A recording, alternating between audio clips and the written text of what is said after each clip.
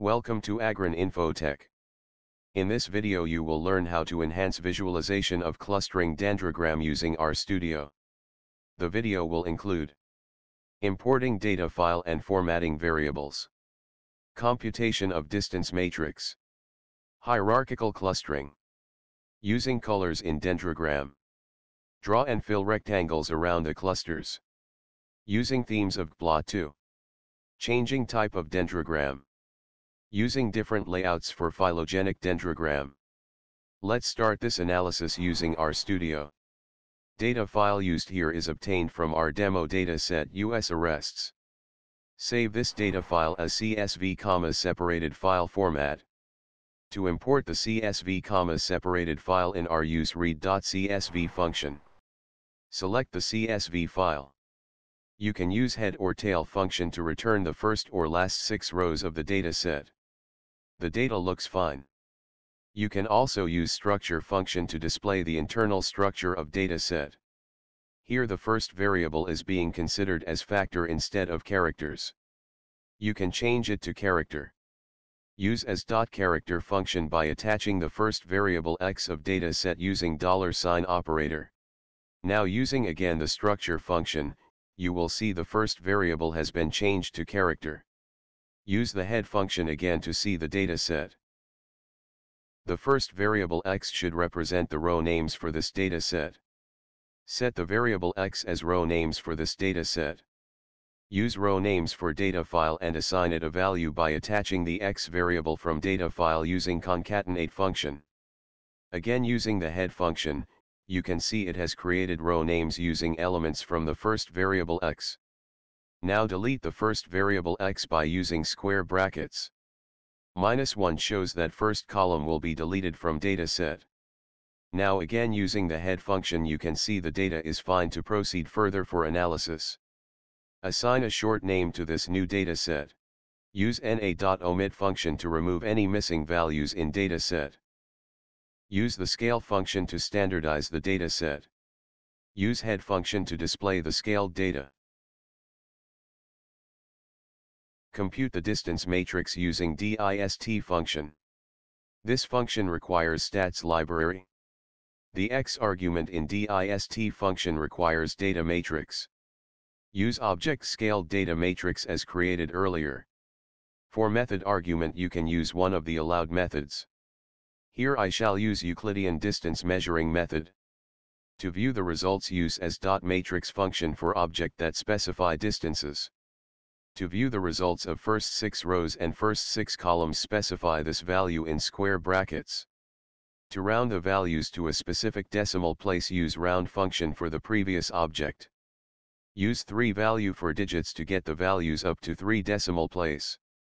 Now I shall proceed for hierarchical cluster analysis on a set of dissimilarities or distances measured earlier.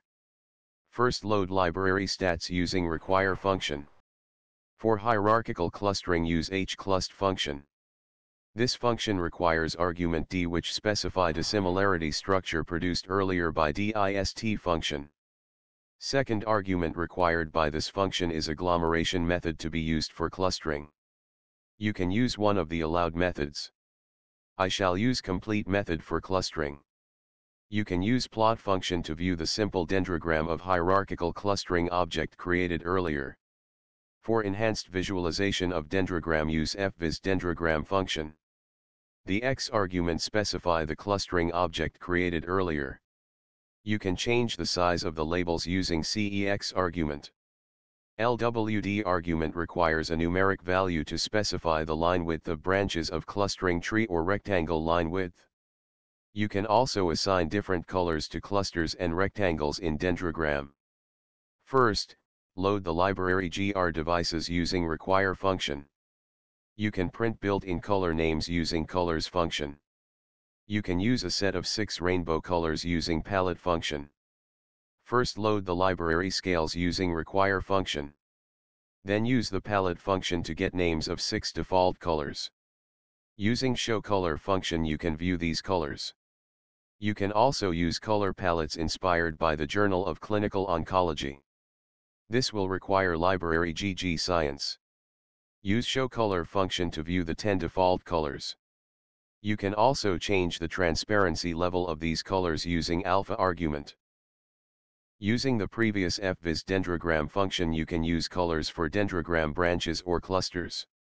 Here I provided some additional arguments. K argument represent the number of clusters to cut the tree. The 4 value for k-means is used from a previous tutorial on k-means clustering. The link is also provided in the description. Another argument is k-colors. You can specify the names of colors to be used for k-clusters.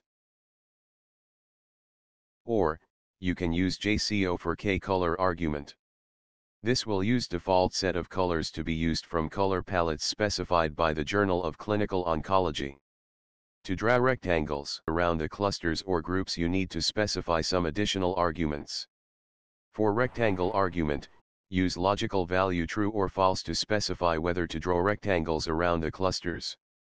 For rectangle border argument, use the name of the color for rectangle borders. Rectangle fill arguments requires logical value. If false, it will not fill the rectangles. True value for this argument will fill the rectangles. You can use different colors for rectangle fills by using JCO in rectangle border argument. You can also use same JCO colors for both rectangle fill and clusters by providing same value for both K colors and rectangle borders. You can also use color codes to specify colors of your choice. If you want to align dendrogram horizontally, then use true value for horizontal argument. You can also use different themes of ggplot2 by using ggtheme argument.